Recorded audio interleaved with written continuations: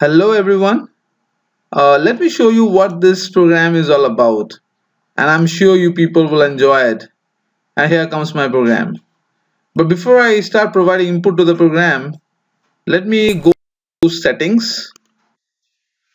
Inside settings, we'll go to the storage. Inside storage, we move to the internal storage.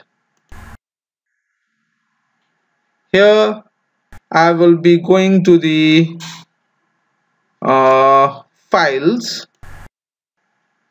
And can you see anything over here by the name called PDF? Well, you are rightly guessing. I'm going to create something related to PDF. Well, there is no folder by the name called PDF, right? So let me get my of this and let me run the program from the scratch.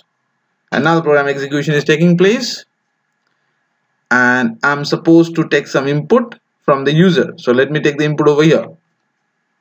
My name is Swaroop and coding is my religion.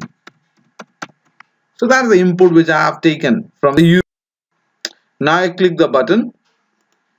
It will prompt me to allow the permission. Remember, we are working on Marshmallow, and if I have to save the data in the internal memory, it will require permission. So I will click the allow option. The moment I do that, permission has been granted, and now I click this option once more. After clicking that, what I will be doing is I can print one toast message, which I haven't done, then nothing to worry. Now let's get to the setting once more. So I move to the options settings. Again, from here I will be looking for storage. From here I will be going to the internal shared storage. I will look out for the option called files. Hey, previously there was no folder by the name called PDF, right? Now you have a folder by the name called PDF. So let me click this PDF folder, and you can see a PDF file over here.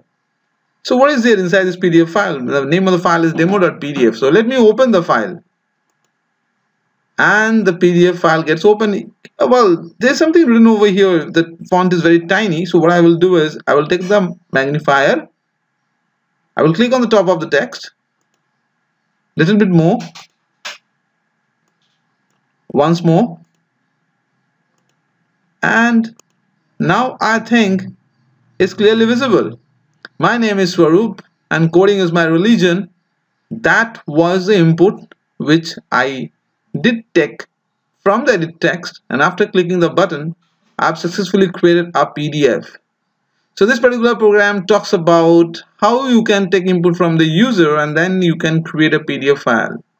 Okay, so if someone is really in need of this program, so please write down in the comment section. Surely I will forward the code to that person, because when I'm going to discuss about this particular program, there are a few more things which I need to tell beforehand. That is, it works with the dependency, and at the same time you need to understand the concept of runtime permission or dangerous permission. So that topic has to be clear to you prior before you go for this program. Okay, so hope to see you soon. Thank you very much.